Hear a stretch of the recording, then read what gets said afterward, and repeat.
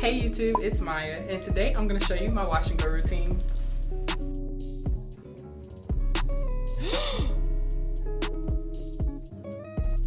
I'm just kidding.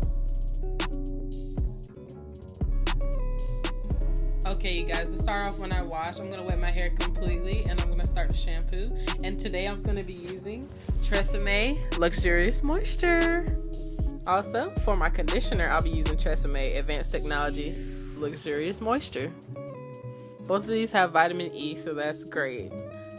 So I'm going to shampoo and rinse and condition and rinse. I plan on giving further details on my wash routine, so stay tuned for the wash day video.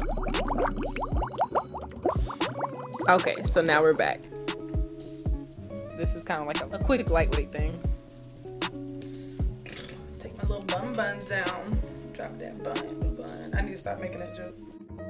And my hair isn't completely wet as it was when I stepped out of the shower. I prefer to have mine fresh out of the shower, so if it's dried, I'll just spritz it to refresh it. So I spritz all over. Some people like to add their conditioner on drier hair, but I prefer to have it slightly damp. Okay, so as you can see, my hair is wet. It's just wet, still dripping. You can do this if you dry it off a little bit, but I feel like my curls are more defined if I do it when it's a bit wetter. But I've done it all kinds of ways. So first, I'm going to be using Cantu Leave-In Conditioner Repair Cream with shea butter. And if you want, that's for my leave-in conditioner. That's my staple product. If you want, you can add some oil to it, but that's your preference. So my hair is wet, and I'm going to start. So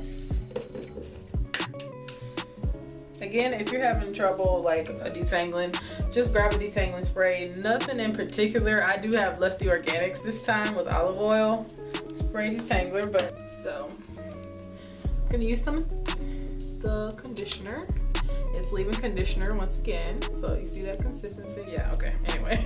Y'all have seen this, y'all probably already use this, like it's not even gonna matter. Okay, so I always start around my edges. I'm gonna get this going because I always want my edges to be right. Half the time they're out of control because they just like to curl up, but whatever. We gonna try today.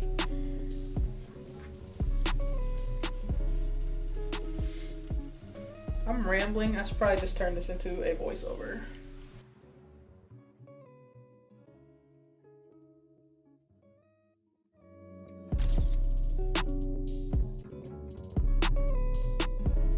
Okay, to make it easier, I like to separate my hair in two sections just like when I was washing because it feels like you don't have as much to do, but that's just me.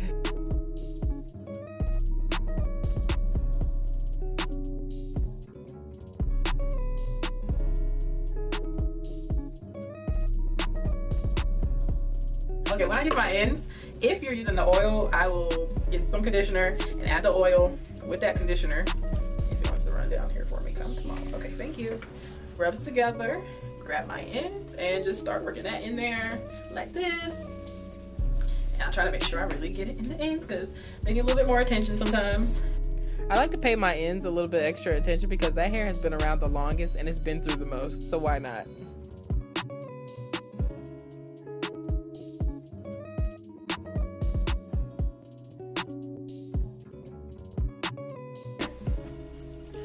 Without doing anything, starting to dry a little bit, and this is after I add my conditioner and everything.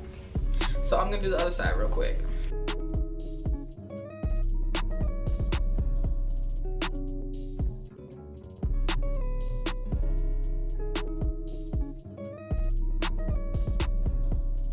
Okay, so really quick before my battery dies, I just finished putting all this in my hair everywhere, these two. Now I'm gonna use one of these two gels, Garnier Fructis Curl and Shape. It's the Defining Spray Gel. You can spritz this one on, or you can use Garnier Fructis, the Curl Sculpt Conditioning Cream Gel. This one's better hold, but this one, you know, it's kind of like, oh, let me throw some on real quick. I don't know. They both smell really good. I use a little bit of this. You can spray this in your hand. Sometimes I use this one and then throw a little bit of the other one on. Then I just use this as a base. I'm talking really fast. Okay. So I just do this so that whichever way I wanted my hair to go, I flung it to the side because I don't want the middle part today. And I just put a little bit of this where I want my hair to go, in the direction I want it to go. Might scrunch a little bit, but I don't usually do that anymore. For a while I was doing that at the end of my wash and go, I would, but you can get a little bit of this gel. Try to do a little bit of my edges there. It's not doing what I wanted to do, but we'll just keep moving around. So I'm gonna scrunch this and see what it does. Just this little piece right here, we'll see. But yeah, so basically this is what I do for my wash and go. I just use that leave-in conditioner, and then I throw on some gel around my edges if they're not acting right. But a lot of times this will handle my edges, like, so I'll just leave them curly. But if I'm trying to lay them down a little bit, I'll throw a little bit of gel up there. A lot of people use Eco Styler, of course, but I've been using Garnier for a while, and I just like how it smells. I don't know, I like it. It doesn't flake on me, so that's cool. And here's one more gel. If you don't use either one of these, I know this is for little girls, but I used just for me when I was a little girl, so I came back to reclaim my name. So I use Just For Me Soft and Beautiful smoothing gel for a while too. This doesn't flake on me either, but yeah, it depends on your hair type and your preference really. But yeah, this is how it came out.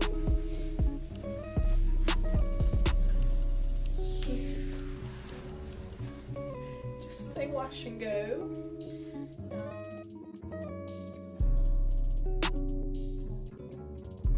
I can flip the side if I want, but this is how it comes out usually.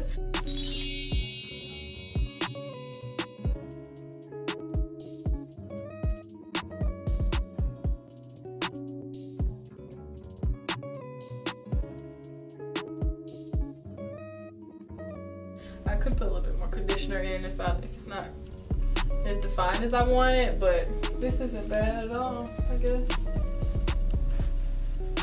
And this is my wash and go. Thanks for watching. You comment, rate, subscribe. Let me know what you think. Let me know if you try this method. Let me know how it works for you. And just thumbs up if you like. So this is my wash and go. Bye.